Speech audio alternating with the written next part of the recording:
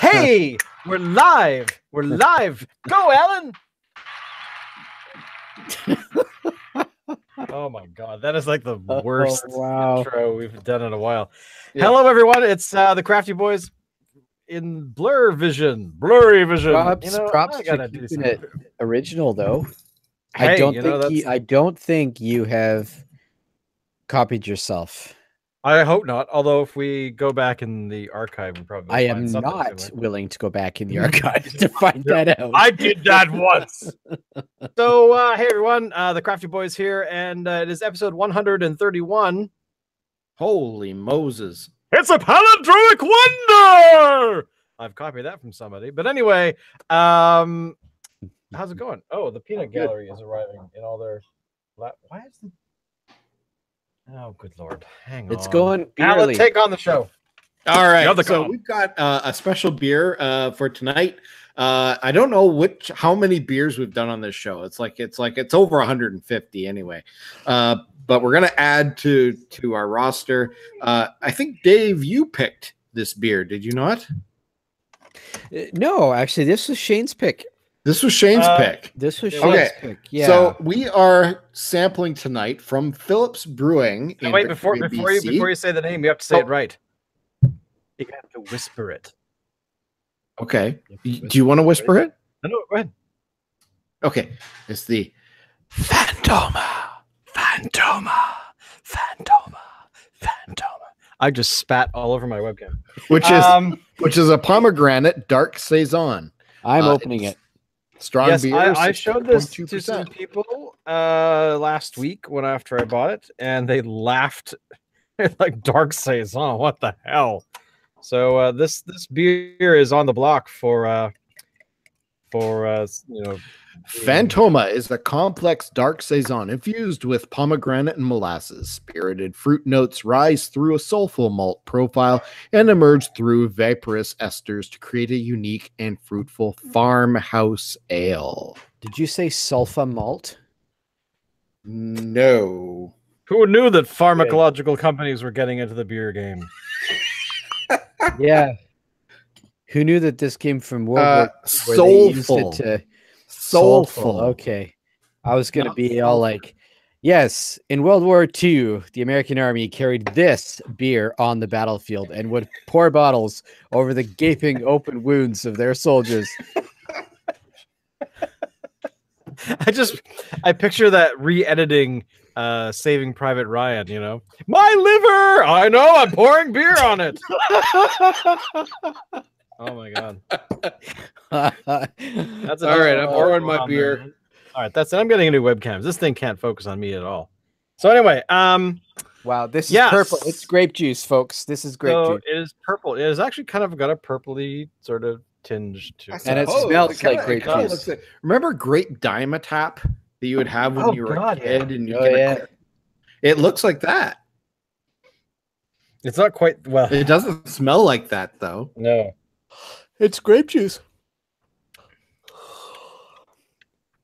It definitely has a grapey kind of flavor to it, which of course is the fruit that's in it, the pomegranate.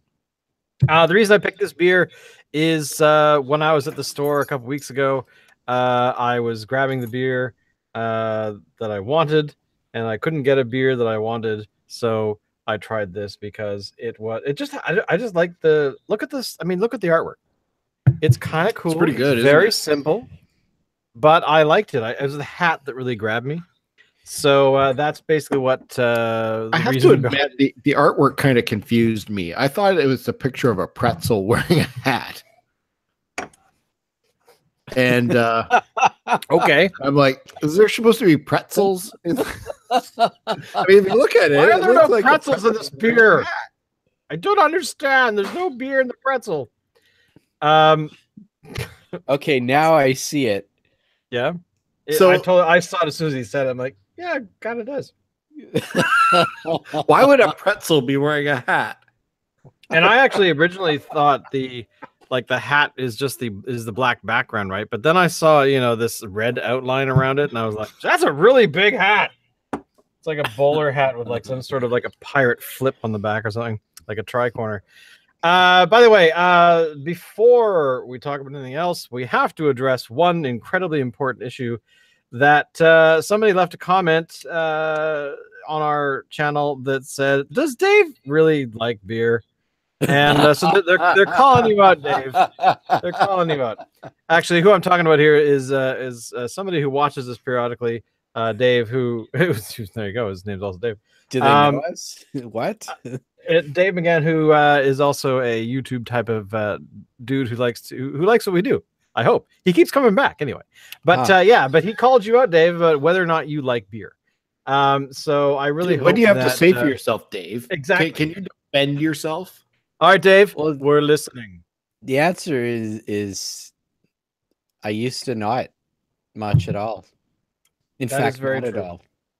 I remember when I first met Dave, you didn't hate beer. You're just like, yeah. Well, no, I think we're getting close to hate territory. That might be a little strong, but I didn't do beer. That's true. When I first met you, I didn't do beer. Yeah, you were like white wine spritzers. I don't like it. White wine spritzers and like grape flavored Diamond. God, I haven't thought of that. No, it was Shirley Temples. Shirley Temples. Yeah. But oh my. Sure. His thing was Shirley Temples and crack cocaine.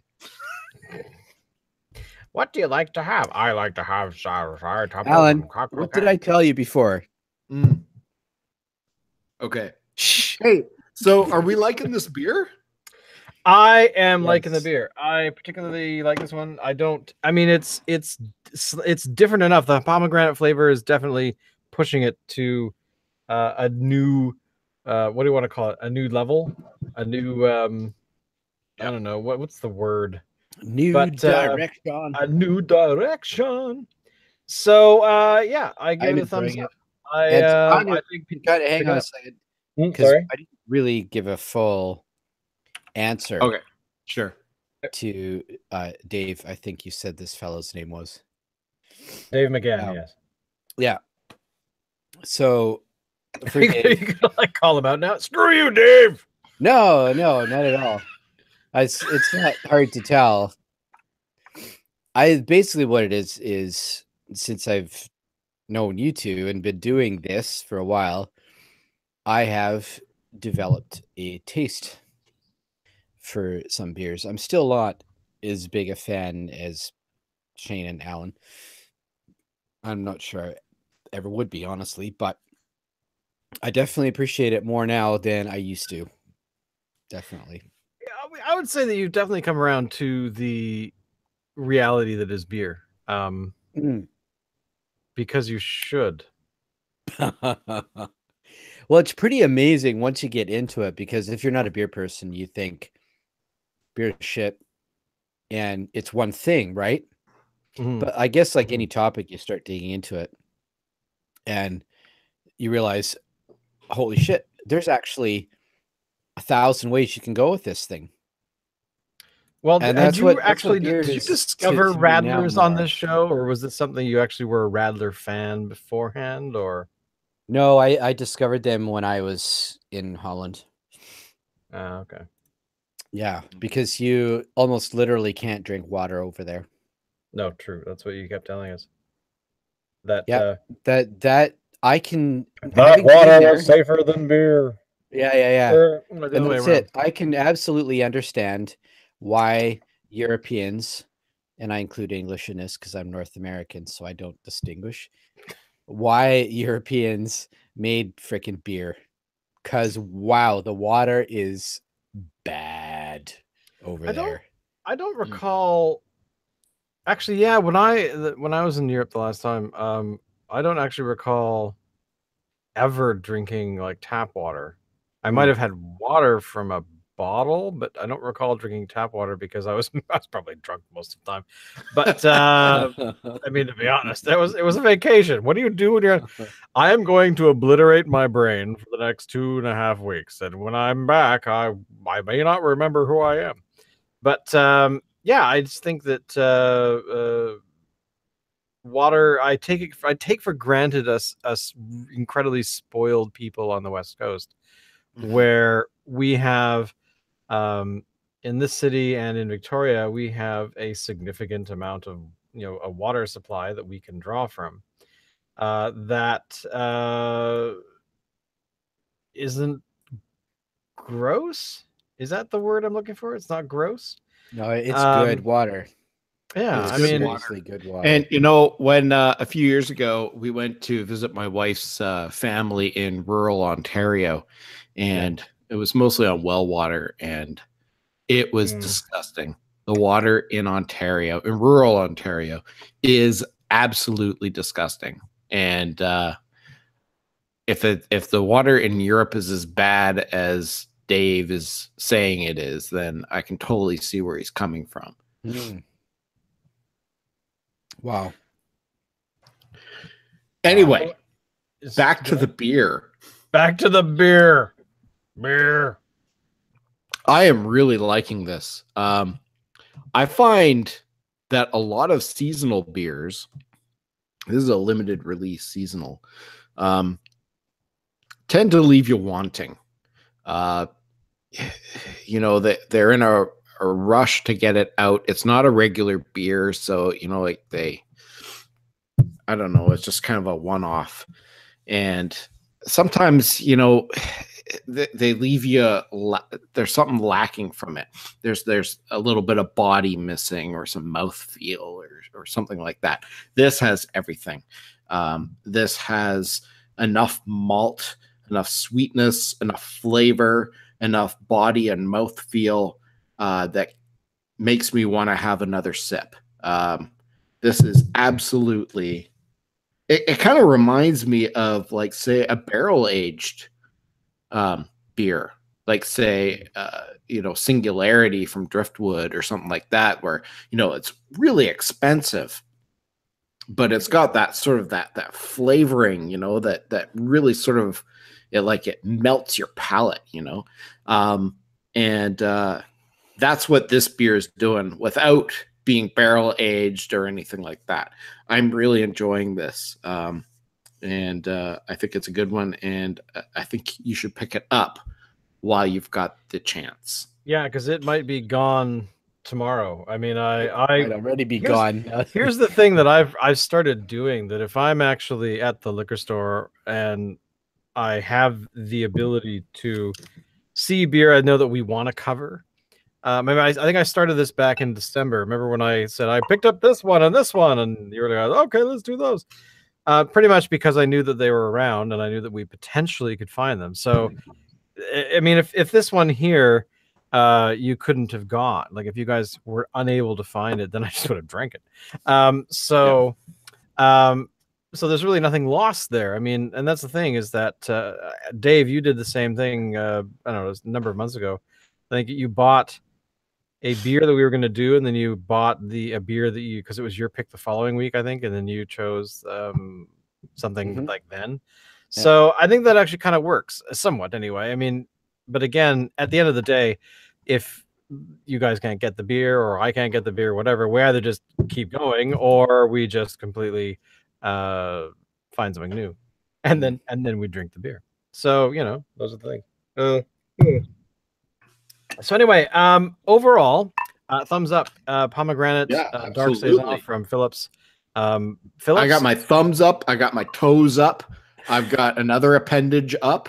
Well, on that note, everyone, here, Alan, you need one of these? You gotta stick that right up there. Anyway, we're driving the Happy Valley Road, if you know what I mean. So what's going on this week, boys? Like, what have you guys been up to? What any news that we should be talking about? Some cool stuff that's going on. Some, are we rich? Well, interesting. I found out that a very popular beer, a limited release, limited release of Singularity, which I just talked about, which is from Driftwood. It is a bourbon barrel aged imperial stout. It comes out once every so often. It's out in I think Victoria and Vancouver as of like 2 days ago. Extremely limited release. It's a 13.2% alcohol by volume. Whoa. And it is amazing. Shane, you and I tried this at the Christmas Beer Fest. Is that the one where we got, instead of them having Singularity, like they were out of there? No, it's coming the next day or something. No, so we got the Singularity instead of the Cellar Dweller. They didn't have the Cellar Dweller, so they had Singularity instead. Right. And it was really good. I loved it. I would recommend getting this beer if you can. Do not wait. Go now and get it. I'm leaving. Okay. I'll be back. So the Singularity that is the bourbon aged barrel the bourbon barrel aged imperial stout at 13.2%, pale chocolate, roasted barley, summit hops. Get it today. If you don't, you're a fool. Available now at Cascadia. Sorry, what? Peanut Gallery? We don't know if it's actually good because we've never had it.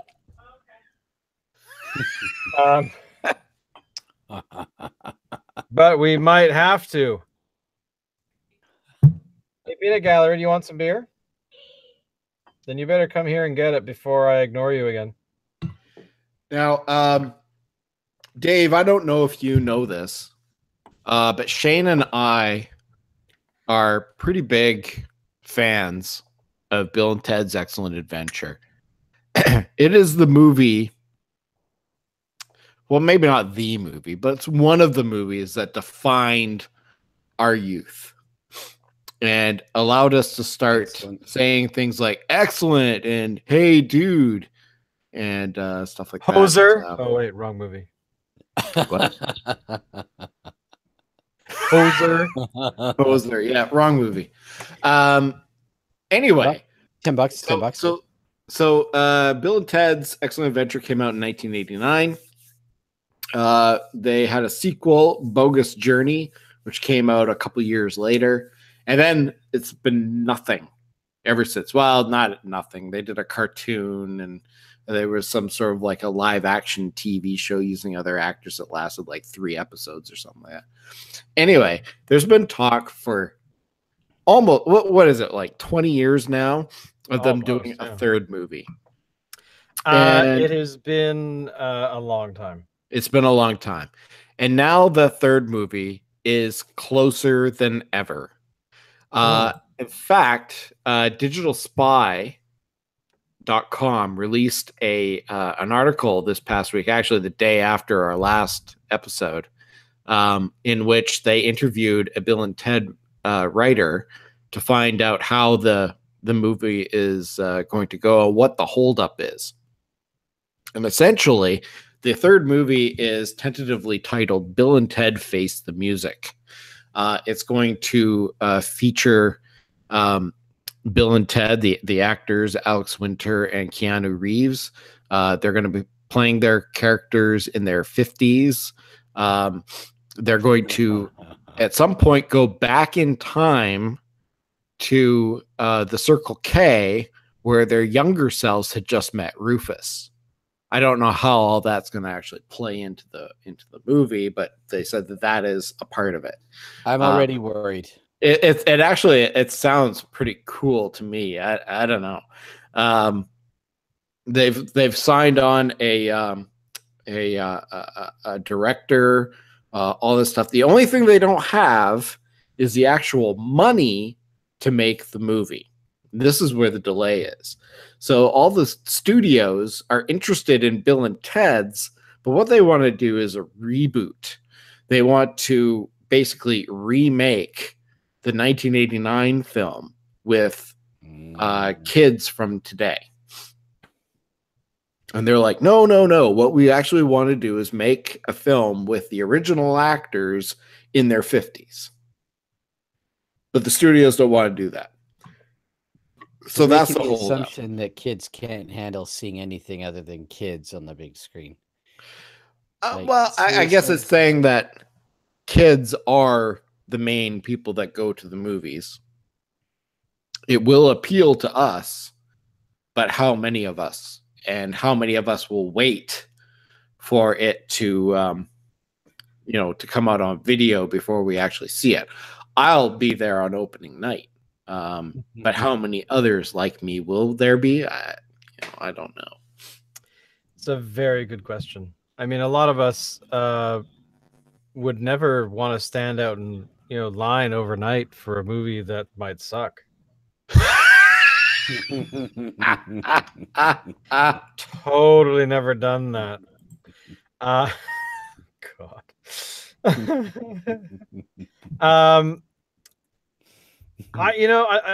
Because I've been watching this whole thing play out, through what little trickles of media here and there. I mean, Alex Winter, who plays Bill, he's become like a director of films as well. So he's been doing that for a while. And this is I think this is kind of one of his, I don't know, would you call it a pet project maybe? Like, yes. I was in this movie a long time ago. I talked to a guy I still, see once in a while and hang out with. Yes. And he was like, yeah, totally. I mean, I went and did the Matrix stuff and now I'm set for life. So, let's go do this. I'm surprised Reeves isn't actually funding this whole thing. It seems a bit weird, but again, I don't know if he has the money to fund the whole thing. Well, from what I've read, he's got lots of dough. He's doing. I'm sure he's got lots of dough. I don't know if he's got that much dough. You know who I actually takes a lot of money to fund a movie. True. But you know who I would like to see in the film is William Sadler, who played Death in Bogus Journey, because William Sadler is one of those actors that. Many years ago, I had no clue who the guy was. I saw him as Death. I thought he did okay, but he was just an actor, right? He was just there. He did the part and he left. But since then, I've actually sort of taken notice. I've taken notice of him as a performer, and I've seen a lot of other things that he's done. Because including Die Hard 2. Exactly, because he was the major villain in Die Hard, or one of the major villains in Die Hard 2, where he's nude doing like Tai Chi and killing his television with the remote. But he's also done other stuff. Like he's done a lot of other things. Like he was in the show. There was a television program a number of years ago called Roswell, and he was in that. He was like the sheriff, one of the lead characters. Yeah. And and I liked that show. I thought it was really good. It was only like 3 seasons long, and it got canned, but they closed it really nicely.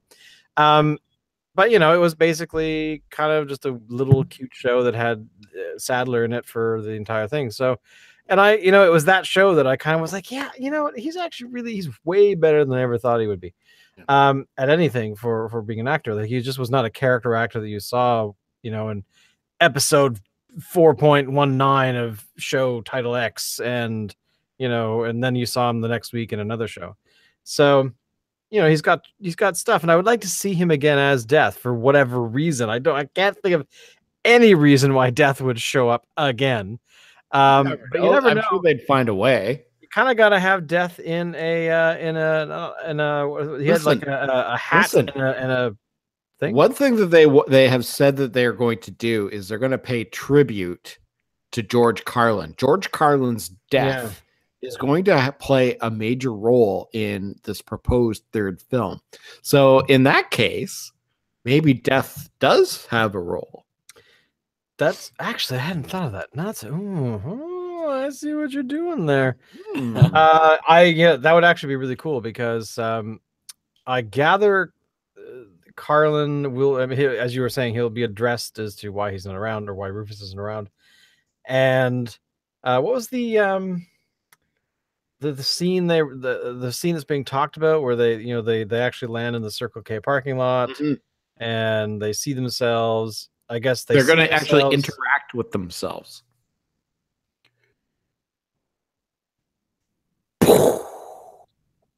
How the hell they're going to do that? That'd be kind of cool. I don't know. Although a story that broke modern technology, William. Well, a story that broke the other day that came across one of my artificial intelligence notification feeds, which I use, Google Alerts.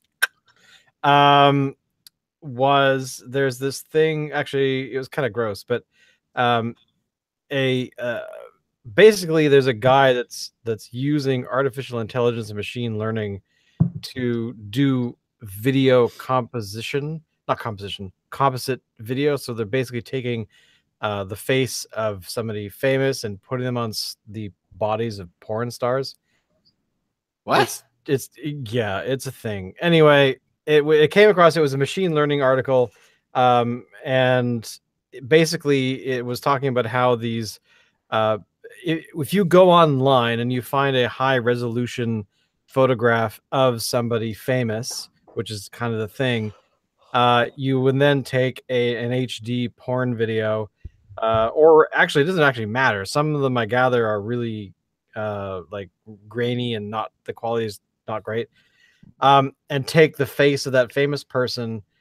This algorithm can go in and take the face and basically do it well enough where it's almost indistinguishable from reality. Like if you were not paying attention, you might go, wow, boy, that's so weird that Lou Gossett Jr. is in a porn video. Wow, he's got a huge beard. Like, and of course they focus on females, but there you go. Yeah, that was the first thing in my mind. Lou Gossett Jr. in a porn film.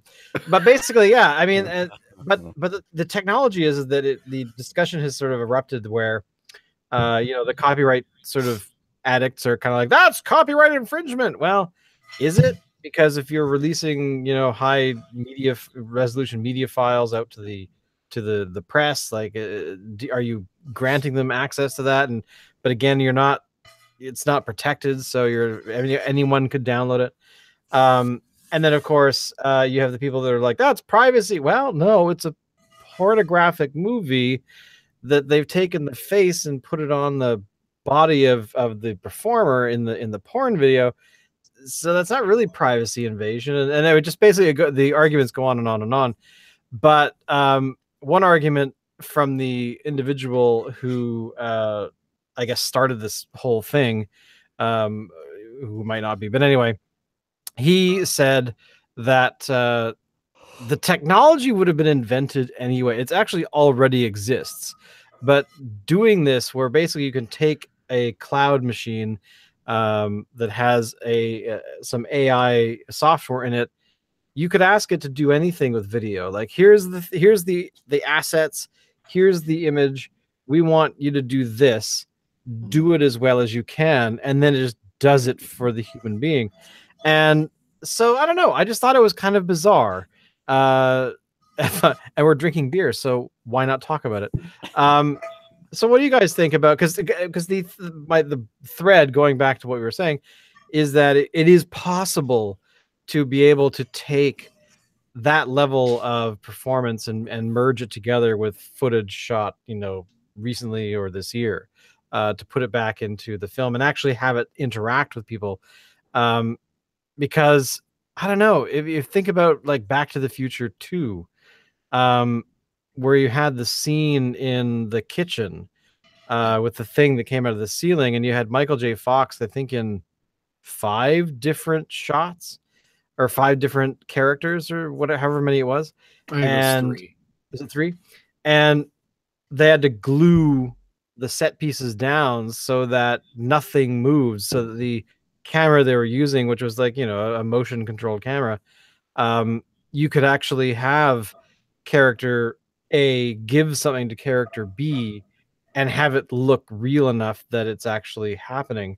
And like Biff in his car interacting with his old self and young self. So but this is kind of the next evolution of that, where it's like you can take existing footage that has not been planned for some sort of special effect and go, damn it, man, we really need to have that character do that thing with that other character, and give them the plans of the Death Star or whatever it is, and actually have that happen and have it look absolutely real.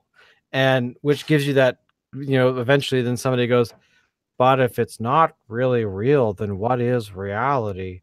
So I'm going to drink more beer. Well, I'm reminded of, it was a number of years ago, and this is old technology now, but somebody, I can't remember who it was a vacuum cleaner company, made a commercial where they took video of Fred Astaire from one of his dancing movies or something, and digitally altered it so that he's dancing with the vacuum cleaner. Right. In a commercial. Remember, that was like 20 years ago even. Yeah. So how I think there's an ethical dilemma of putting somebody in a position to sell your product when they're not around to approve of selling that of that product. Well, in the case of Fred Astaire, the estate was paid absolutely money for that, and I think also they had to pay whoever owns the copyright to the thing. Just keep going. And that's all well and good, but what if Fred Astaire dug himself out of his grave and said, "Dudes"? Yeah, I mean, for all we know, that is something that he may. I mean, he couldn't have guessed what technology would have led to, in the future after he died, right? I mean, he may have been vehemently against that, and who are we to tarnish his memory by assuming that he's okay with the modern world's memory of him as him dancing with a vacuum cleaner? You know what I'm saying? I'm trying to think of what other commercials that you had. Like, I'm kind of asking that Astaire actually cares. Well, and you know what? Maybe he doesn't. I mean, it's just the point, right? Yeah. Oh, apparently Fred Astaire also sold the Dirt Devil. Wow. Yeah, here we go. So there's an article from 2009 talking about the bizarreness of dead celebrities coming back from the dead to sell products that didn't exist at the time. Fred Astaire with the broom Swiffer vacuum cleanery thing. You've also got, who else did I can't. Wasn't there a few videos that were like that? They weren't necessarily selling stuff, but you'd get mashup ads where you'd have these old musical stars or whatever, and they'd be interacting with. Well, there's also some instances where deceased performers showed up on stage as holograms at concerts to perform. There was a 2-pack one with some other rapper. I remember. Yeah. But again, I mean, there's no way that Tupac could have okayed that. Of course, his estate would. Yeah. Actually, here's an article from 1997 that's talking about this. Fred Astaire can't sell vacuum cleaners without the family's okay. But if a producer wants to stick him in a documentary about dance, then he's fair game. So basically, the federal court, and this, of course, is a year before the Millennium Act, when they revamped a lot of the copyright to include a lot of digital stuff. But so this is a little bit before that. So maybe this is when that was being worked on. But anyway, so some ground rules have been set in 1984 by the California State Law Superior Court. Says if you want Fred Astaire to sell your Dirt Devil vacuum cleaner in a commercial, which was a Super Bowl commercial back in 1984 or 5. 1985. Or John Wayne in your beer commercial, that one I remember.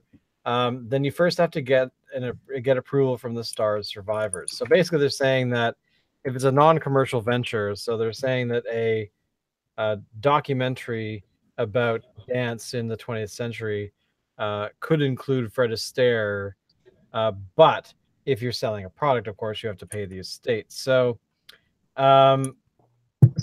So I mean, it's very interesting how, you know, a lot of these individuals have, or a lot of these companies have sort of gone back, and a lot of these estates, it looks like, are saying that it's not necessarily, but the argument that they're actually using is what you're saying, Alan. It's not necessarily an estate issue. It's really a morality issue, because, as you're saying, these individuals who've died ages ago, like Fred Astaire died in 1987.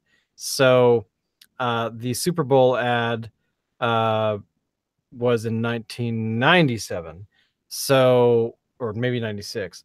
But anyway, whatever it was. So, you know, it's 10 years after the guy's been gone. So, you know, this kind of leads me to wonder, you and I and Dave here, let's pretend for a minute that we are not famous, but we have some sort of public persona that people might recognize, maybe even in a small circle, but at least somebody might go, oh, hey, you're the dude from The Thing. Now, if somebody decided after we're gone to go, okay, well, there's footage of Alan falling on a pizza. We want to take that facial image and use that to do this thing, you know, something else with it, whatever it might be. Are we going to have to think about the fact that we have billions of people that are readily putting photographs, video, and imagery, audio, whatever else, text online, and then we die? No, I don't think so. Do we have to write in our wills that anything I put on social media is copyrighted by my estate? But I think in the future, the bigger danger is companies getting a hold of your DNA and creating a clone of you specifically to use in their marketing ventures. And they would own that clone of you. Yeah. Well, let me tell you a story about DNA. This past holiday season, my parents thought it would be a cool idea to do the Ancestry DNA thing. Of course, which I did. I spat in the thing and did the thing, and then I gave it to them, and they sent it off. But here's the thing: I actually do have an issue with it, where I didn't want to spoil it for my parents. So I just went ahead and did it. But I'm not going to say that I am 100% cool with it, because I've just provided my DNA to a private company that says, and you paid for it too. Paid them for the privilege. But at the same time, when you sign up and all these sorts of things are, you know, you're filling out all the stuff about what your DNA is doing, like what they might want to do with it. Part of it is genome mapping and things like that. So in theory, you know, there's some scientific process going on where a university or some sort of organization is wanting to map the genome and be able to determine whatever diseases and, you know, this kind of stuff, like what kind of combinations, like this particular line of people joined with this line and what kind of diseases came out of that, and what was prevented, what was made more prevalent. And then there's a lot of other things. And basically, at the end of the day, you can say what happens in theory, you can say what happens to your information, where I said, you know, I don't want anyone else on the system to be able to figure out who I am. I don't want any of their information to be available to, or any of my information to be available to them. And also, when you're done, you know, destroy what you have. Provide a copy to this particular research program, but not this one. You know, you can kind of pick and choose. But again, they're private companies. They say they're going to do these things. Mm-hmm. So am I going to wake up in a jelly-filled tube, you know, 500 years in the future and go, what the fuck? I was just watching the Waltons. What the hell? You know, and that's like, is that going to happen? Granted, if they did that, I would have no memory of it. But And besides, look at this. They're going to clone me. Or worse, you're going to wake up one morning and there's going to be a copy of you staring at you. He's going to be standing above your bed and he's going to kill you and replace you. But I'd have to have sex with him first. No. Are you saying that if a clone of you showed up and were like, hey, what's it going? How are you? You're like, let's do this. No, that's weird. That's weird. Oh, gross. Are you saying you would not want to rock your own bones? I'm just saying, man. I'm just saying you have the opportunity to rock your own self's bones. You know what you like? It's the perfect opportunity. Wow. Dude, you remember that thing I like? Oh, I know that thing. You're going to do that thing to me too. Well, I'll totally do that thing and we'll do the thing together. Oh my God. Could you imagine? Like, the only individual on this planet that knows what you like in the sack is going to be in your bedroom, ready to stab your brains out. But first, you'd be like, wait a minute. Wait. We have an opportunity here. You know that thing in high school? Remember that thing you like to do with that? You want to do that again? Because I know all about that thing, and you know about the thing too. So could you imagine what we could do together? And then take over the world after that. And getting back on this like ancestry DNA type thing, I read an article recently where some guy had actually sent in samples to Ancestry DNA, 23andMe, and a third company. I can't remember what it is. And when he got the results back, every single result was hugely different, which says to me would not surprise me, to be honest. Shit up. I would say that, yeah, I mean, a lot of again, it depends on the quality. Because here's the thing. Yes, you provided your DNA, but really, aside from this pool of individuals have similar DNA, and they seem to have come from these other places. And, you know, and these other things where you can go, yes, these diseases were prevalent in this particular part of your genome or whatever the fuck. But outside of that, it depends on the quality of the information they have that has nothing to do with DNA, because they're taking DNA and going, okay, so we have this DNA, all right, and we have this person's name. So let's put those together. Okay, now what have we got? We've got a... Okay. So it's more of a social experiment than is Pretty anything much. else. I mean, the aspects of all kinds of things, you know, become... I mean... remember that, you know, that there was that television program called Who Do You Think You Are, or Who Do You Think You Are Really, or whatever. No, I have no recollection. Where all those famous people were doing their basically famous people are taken on a journey to go, and I've only ever watched one episode of that particular show, which had what's his name? Oh my lord. Rory Calhoun. Rory Calhoun. I was saying Boo Earns. No, he's the guy who played House. Was his... Oh yeah, that guy. Dave, you must know this. Oh my god, I do know it, and it's totally escaping my okay, brain. hang on, I'm googling it here. House. James Coburn. Hugh Laurie. James Coburn. Hugh Laurie. Hugh Laurie. Mark Hamill. Keep going. You might get it eventually. Childish Gambino. Jenna Elfman. Oh my god. Okay, we're talking about Stephen Fry here. Okay, so Stephen Fry did this thing where he went from Stephen Fry he went to his hometown, and then he went to a variety of other cities around the world, basically tracking down his heritage, where he knew certain stories. He had, you know, because Grandma X told him, or Aunt whatever said, and they basically just kind of followed it backwards to kind of figure out where he really came from and how these individuals were all connected. And where he had some, you know, really old photographs of family members, and they were able to track it down to the actual house in the backyard where these photos were taken. These kinds of things, which I think is fascinating. I think everyone wants to know where we came from. Now, here's the thing. I don't really care a huge amount about where I came from. You know, it's interesting to me and I like it. But I want to know what Neanderthal or what, dude on the plains of wherever, stubbed his toe on a rock and, had wild monkey sex with somebody that he stumbles across and, or her, who knows?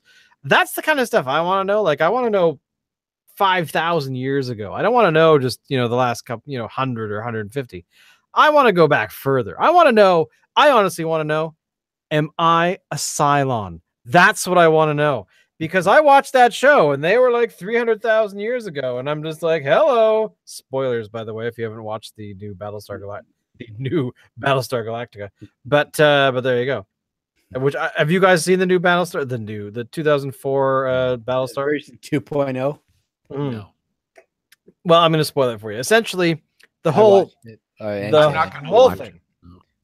thing culminates where they figure out that the people in the ship Armada that's trying to get back to Earth, they figure out that they get back to a planet that's their planet. Supposedly, they think, they're not quite sure, but eventually they land here. But it's like 300,000 years ago. And they go, well, there's only a few of us left, and if we're going to survive, we better start breeding. So, hey, what are those dudes over there? And they basically are like, part, I don't know, whatever. They actually say it, I think, in the show, but basically pre-Homo erectus, kind of people. And they're like, we could crossbreed with them. And just like, really? Okay. But yeah, so the whole point is that they basically figure out that there are humans and Cylons, and the Cylons are kind of human, and they already know. And they realize that everyone's kind of a Cylon, and so the Cylons basically seeded our planet to become what we are today, and therefore the whole thing that in our future we will eventually all become Terminators and I don't know. Populate the universe or something. So anyway, but the point is, I want to know if I'm a Cylon. That's really all I want to know. Okay. So take my genetic code. Tell me if I'm a Cylon. By your command. Thank you. Your command. I'm sorry. I can't get into the new Battlestar Galactica because the original Battlestar Galactica is it. That's it. Well, the one problem I have with the old Battlestar Galactica, which is fucking amazing anyway, but is your entire species, with the exception of a bunch of ships trying to get to Earth, are annihilated. And then episode 2 of the original Battlestar series, they decide to go to that's a casino. We can totally make some money. Your entire race has just been like obliterated except for a handful of people by this robotic race who are like, you're gonna die. And you want to go to the casino? Like, we're screwed. We may as well spend it all. Like, that's kind of what I get from that. Where the new Battlestar Galactica was a little more realistic in a way, and like, oh my god, we've just been attacked by run away, and then they all run away. And the way you say it kind of makes sense, because in the original Battlestar Galactica, I don't know if they really spoke to it. I mean, I didn't watch it religiously or anything, but you know how their helmets look like like the Sphinx. They had like very sort of Egyptian kind of stuff going on. Right. And that was never really explained to me. And the fact that in the new Battlestar Galactica, they ended up in Earth's history and gave birth to modern humans, where, they maybe helped them create the pyramids or whatever, that kind of maybe makes sense. Hey, I'll go with that. Sure. Did you ever watch the original Battlestar, Dave? You must have. Yeah, I watched some.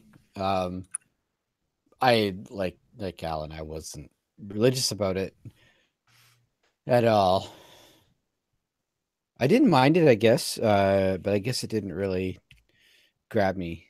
Not the way like the really quality stuff like Airwolf did. Oh yeah, Airwolf.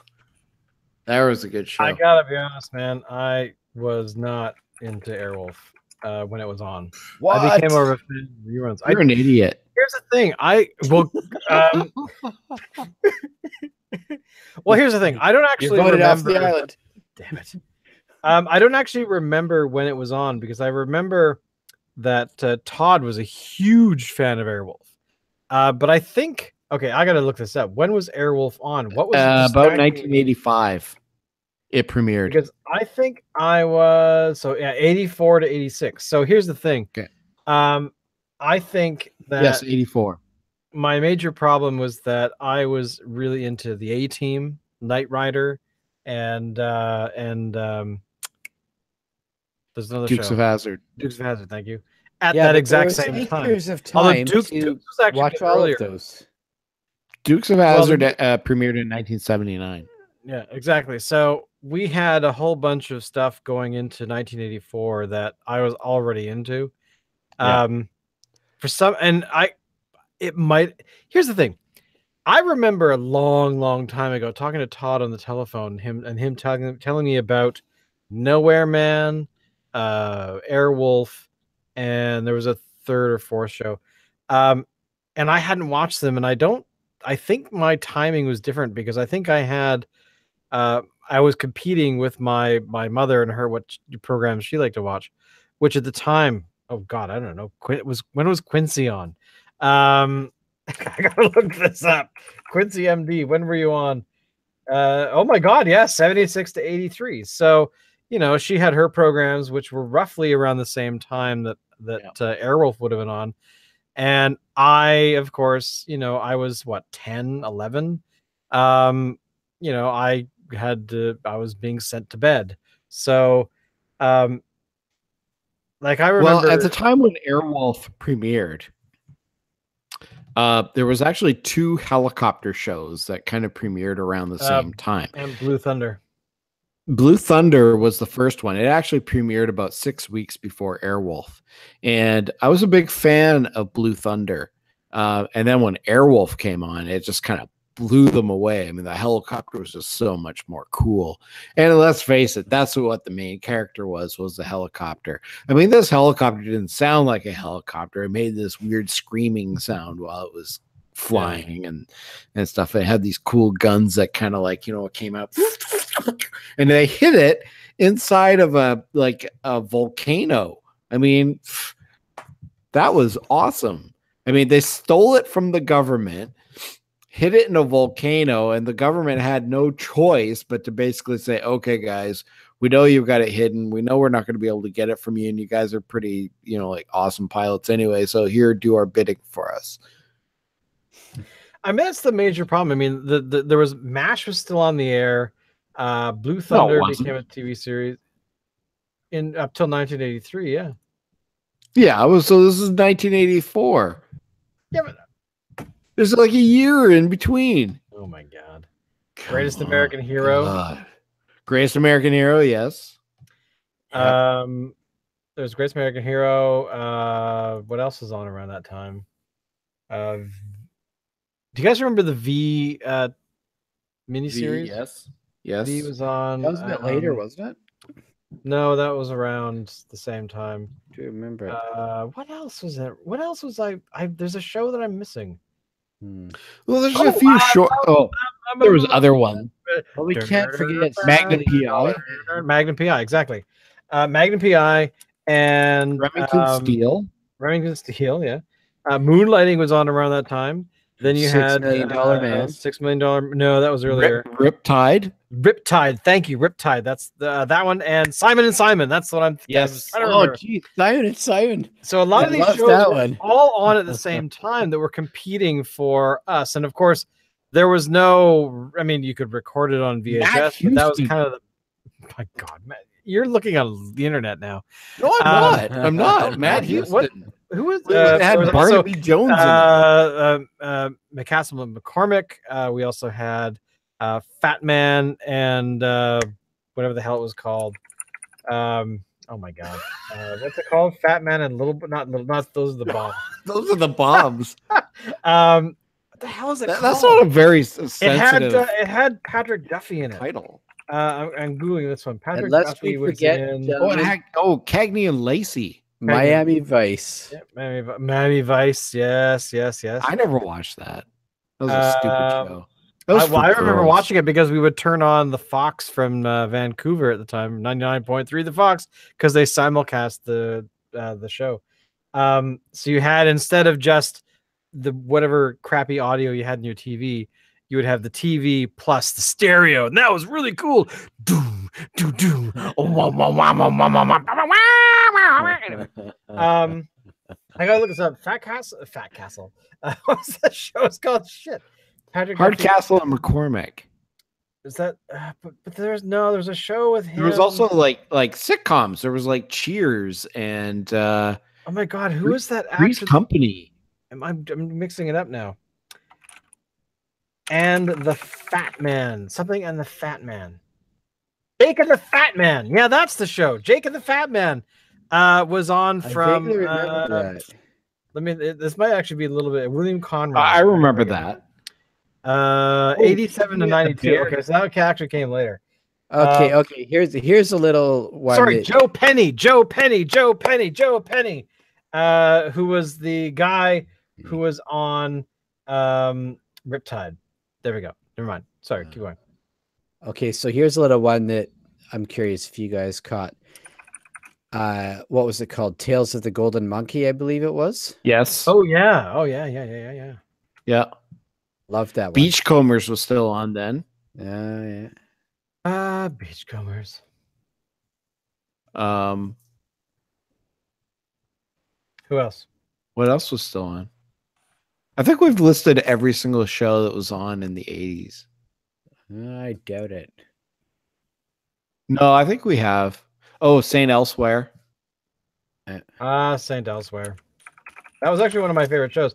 That was actually the first time that I realized there were Canadian actors, because it had Bruce Greenwood in it, who has gone on to and Howie Mandel. Star Trek Prime, or not Prime, was Star Trek Alpha, whatever the hell the three Star movies are, where he played the dude in the wheelchair. But St. Elsewhere was huge. And actually, I tweeted at a couple of years ago at Ed Begley Jr. that no one could ever replace the character he played, Victor Ehrlich, the doctor. So, and he was like, me too, man. But, I got to say, St. Elsewhere holds me, I never forgot it, because you can never, ever forget the Tommy Westphal problem, because it's really important that we all accept that pretty much every television program from the 80s was a figment of a child's imagination. So there you go. The only thing I remember from St. Elsewhere is I don't remember his name, is the old guy in the final episode mooned somebody else. Oh yeah, that might have been Westfall, I think. Possibly. I don't recall. There was a character who, it was apparently the first naked bum on network broadcasts or something. Yeah. And it was one of the characters dropping his pants and exposing his butt. Yeah. But there was also and he go, what does he say? He basically said, "Kiss my ass." But what was the other thing at the same time? Cagney and Lacey had the first, I think was the first program to feature the phrase "son of a bitch," which was a big deal back when it was on, because that was considered a naughty word. You couldn't say bitch. And you could not say son of a bitch. But yeah, so because I remember when Sharon Glass, and her character Cagney calling somebody a son of a bitch for whatever reason. But yeah, I remember. I could never keep straight who was Cagney and who was Lacey. Cagney was anyway. Okay. Do you want to know? No, not really. Oh well, screw you then. Pardon me, that beer just came up.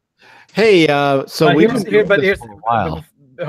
before you say anything, yeah. But here's the scary thing about Cagney and Lacey, which is why I'm thinking about this, is that apparently a couple of days ago, that Cagney and Lacey and Magnum PI are apparently going to be rebooted. Which I think is a terrible, terrible idea. So apparently CBS, the Colbert station, as I call it, has asked for people to come up with treatments for rebooting Magnum PI and Cagney and Lacey. I think partly because of the success of Hawaii Five-0, which I've actually never seen the rebooted Hawaii Five-0. I still remember the original one, Book 'em Deado. So I don't know. I don't know. I'm kind of all the programs not to reboot is Magnum PI because John Hillerman's dead. We can't have him in the show to at least show up to be like Magnum, god damn it, or he's gonna be reboots with new actors and everything. I assume so. I mean, wasn't Selleck doing what is it, Blue Lake or whatever the fuck it is? He's doing some cop show out in New York. Something blue, or so he's not like 85 then. No. Well, Hillerman passed away, I think, last year. And the Hagman's still around, the guy that played Larry. Or is it Larry Hagman? Did he play a character named Larry? Anyway, TC is still around, but of course these guys, these actors are, in their, late 70s, maybe even into their 80s now. But maybe are they that old? I don't even know. But anyway, the point being is that these shows are of their time and they should not be brought back. And I'm sorry that CBS can't, for some reason, come up with new material. Maybe we should do a show about a private investigator in Hawaii. We'll call him Ted, and he won't have a friend who flies helicopters. He will have a guy who has a boat. They could at least try and hide the fact that they're doing it. There's a million other stories that you could tell in Hawaii that don't include Magnum. But there's tons of properties that you could dig into. Like, okay, so Shadowrun is one. Netflix attempted it with Bright. Apparently, Bright's been getting slammed by the critics. That's getting a sequel, and I did watch it, and it was actually quite good. Was it? Because I was expecting it to suck. One of my favorite games. Did not too bad. Shadowrun is awesome as a game. The other thing that I have been dying for somebody to take and do is BattleTech. I want BattleTech. I actually heard and nobody will touch it. Nobody will touch it. I don't get it. Because not entirely true. I just heard maybe a few months ago. I was talking to some people at my D&D thing, and they were talking about how there is a potential for a TV show. Ooh, that'd be awesome. But for years, but a live action one. Because I remember reading the BattleTech books. God, what was it called? The Macross series or something? I've forgotten. Nope. Totally different. Hang on. The internet will solve my problem. But essentially, yeah, I remember reading the BattleTech novels. And there were tons. But of course, I don't remember. I can't even find it right now looking on the internet. But essentially, yeah, here you go. Returning to BattleTech after 31 years. That's an article written in 2015. So that just kind of shows you, because I remember reading the BattleTech ones back in the late 80s, even the early 90s. Yeah. And I read about 7 or 8 of them in a row kind of thing before I lost interest. But they weren't terrible. I mean, they weren't amazing, but they weren't terrible either. And it was kind of cool to learn more about what that universe was about. But you don't even need the novels. You can pitch them out because the people involved in the game, I don't know if you know this, but this was a war game that FASA company produced back in the day. I don't even know if FASA still owns the property, but regardless, that was who owned it back then when it was big.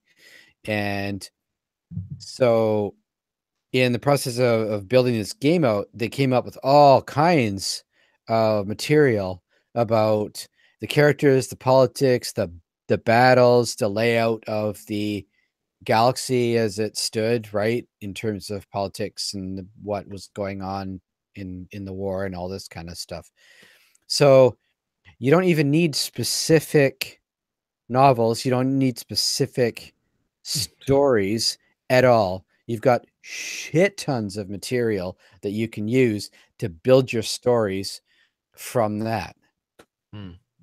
So it's ready made for a writer's room, really. You just slap those books down on the table and let them have at it. But it's so huge. It's so rich. There's so much going on. And who doesn't want to see 20-foot tall, 100-ton fucking robots just duking it out on this battlefield, right? Well, I actually was playing back in the 90s. I mean, I played, I think, Mech Warrior and Mech Warrior 2, which is sort of based in that universe. And there's a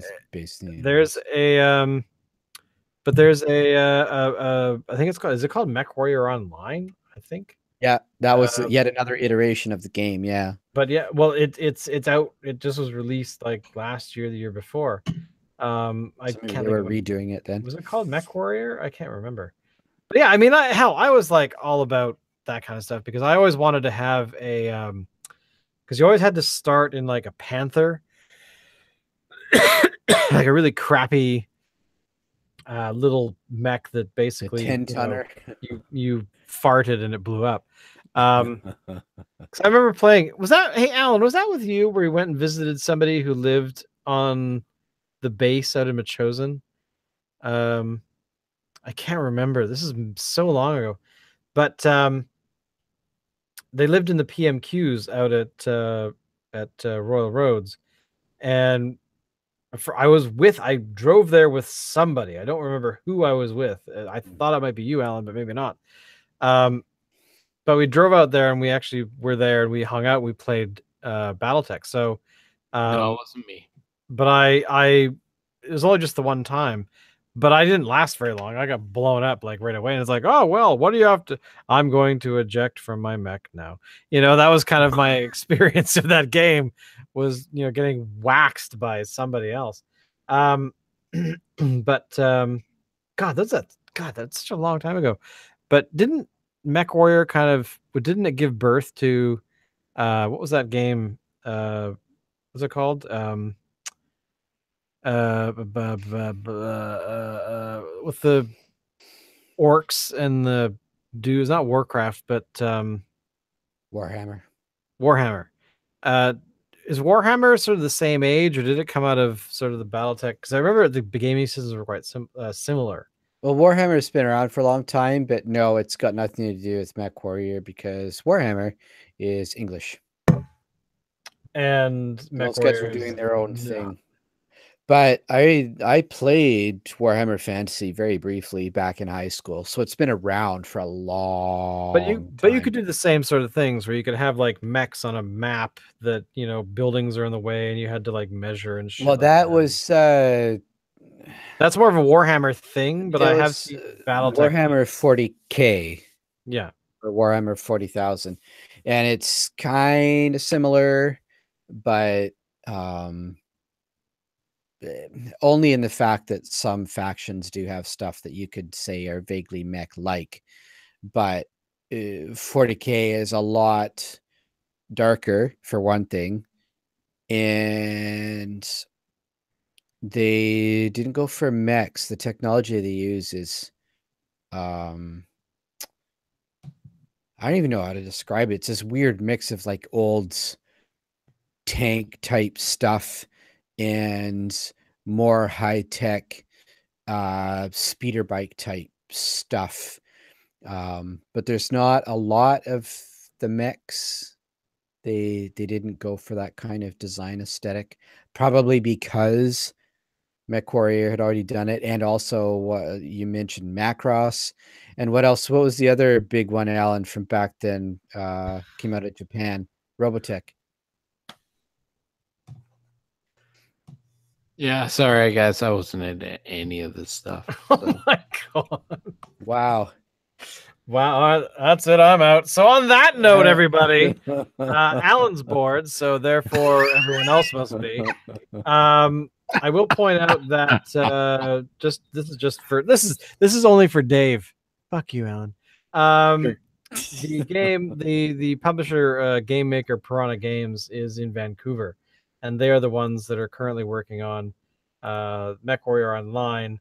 Nice. They're also working on MechWarrior 5, which is coming out this year, which I gather, I had no idea, but MechWarrior 4 came out in 2001. So it's been a while. Wow. But this little tidbit of interest, if back in 2002 you cared, you could actually play Die Hard Nakatomi Plaza, which was made by the same company.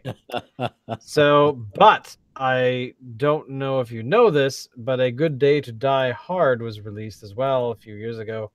So there you go. So there's basically a bunch of video games out there that we could play in the Die Hard universe. Who knew? Although I have to say, I kind of want to play Nakatomi Plaza because it came out a while ago and it has such things as the Zippo lighter. But anyway. Sweet. On that note, good night, everyone. Thank you for enjoying the beer, which my bottle's gone, so I can't tell you what it was. The pomegranate. It's Phantoma Pomegranate says Dark Saison. There you go. It features a pretzel wearing a hat. Pretzel wearing hat. Bye, everyone. Alan, take us out. Oh, shit.